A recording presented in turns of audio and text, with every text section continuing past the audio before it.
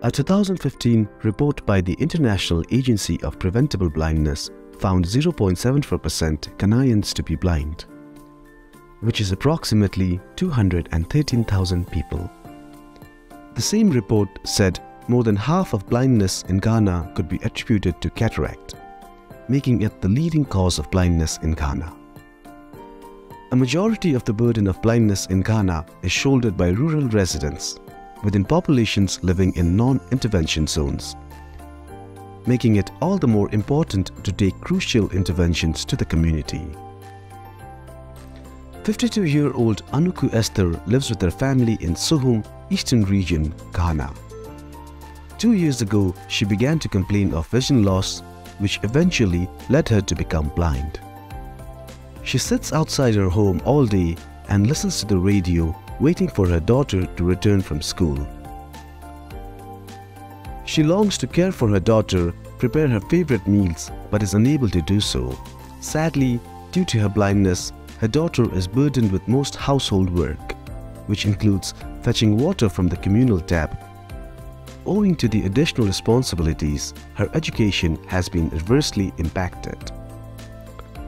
In March 2023, Dr Sanduk Ruit, co-founder of the Kohli and Ruit Foundation, along with the team from Tilkanga Institute of Ophthalmology, arrived in Ghana for a scheduled outreach camp organized by HCP Cure Blindness under the National Cataract Outreach Program at the Eastern Regional Hospital in Koforidua. An advanced team had already screened thousands of patients across the region to identify more than 500 people living with needless blindness. Amongst them was Esther. Esther's surgery was performed by Dr Sanduk Ruit, working skillfully, not taking more than 7 minutes on each eye. The next day, Dr Ruit gently removed her patches and she opened her eyes to light and brightness. Elated to be able to see again, she shared a smile which had eluded the family ever since she began losing her sight. A few days later, a team from the Kohli and Ruit Foundation, along with HCP Cure Blindness, visited her home, which had now been transformed. There was happiness all around. Esther was finally able to cook dinner and do the laundry. In the background, Nancy took to her books and studied freely, unburdened. Meanwhile, the medical team successfully completed 580 surgeries in 4 days, restoring sight and hope across the eastern region in Ghana.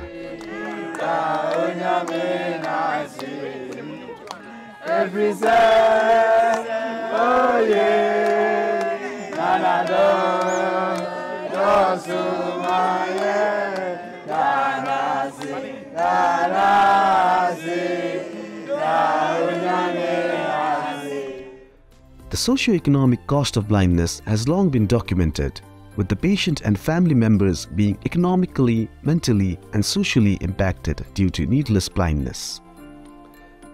The Kohli and Ruit Foundation continues to take much-needed eye care across the developing world in a bid to help reduce poverty by curing needless blindness in poverty-stricken communities.